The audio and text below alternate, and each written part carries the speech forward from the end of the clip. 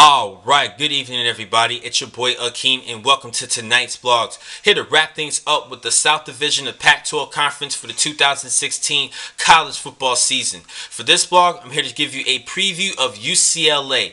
Now last season, Jim Moore and company went 8-5 overall, not making it to the Pac-12 championship, but I think they have a great chance of representing the South Division of the Pac-12 title game. Now they do have the return of star quarterback Josh Rosen, who had a great freshman season with over 3,700 yards through the air, 23 touchdown passes, and 11 interceptions. But they have some problems with the receiving core. They actually lost their top two targets in Jordan Payton and Thomas Duarte. But they do have the return of Darren Andrews, and there is a player who decided to switch things over from defense to the offensive unit, and a good versatile athlete in Ishmael Adams, who does have some experiences at wide receiver, but he's worked more in the defensive unit in the secondary. He did pick up a couple of interceptions last season.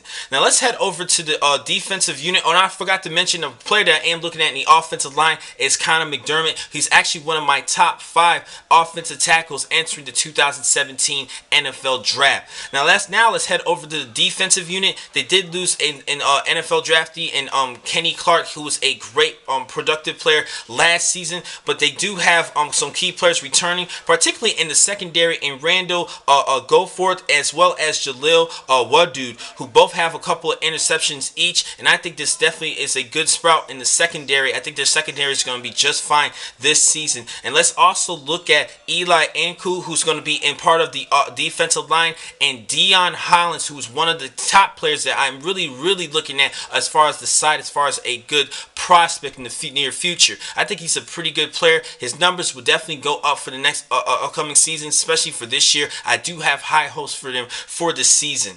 Now, if you take a look at their schedule, they have a very tough schedule, especially with the within the first 3 games of the season. Now, one of the 3 games is against UNLV, but they open up the season at Texas A&M on September the 3rd, and then on September 17th, they're going to travel to face BYU. So they have 2 tough roadblocks entering already in the first half of the season. Then on September 24th, they have to deal with the Stanford Cardinal, last season's Pac-12 champs, and their running back Christian McCaffrey, who should be a Heisman finalist come towards the end of this season.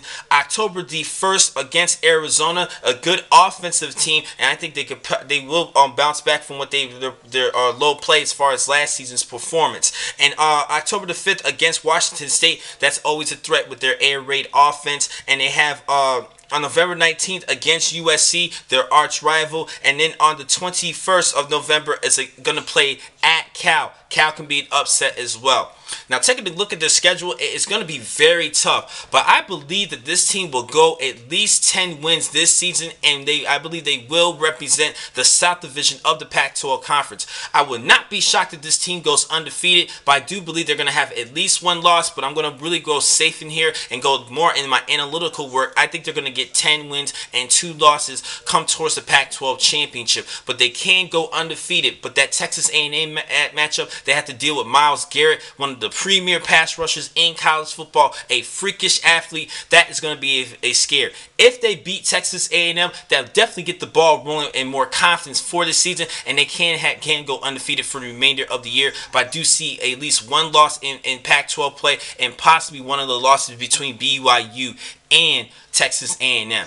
Now, the next time I'm going to catch you guys will be in just a couple minutes. I have 2 more blogs for tonight. Thank you for watching this vlog. I'm your man, Akeem McCall. Be easy.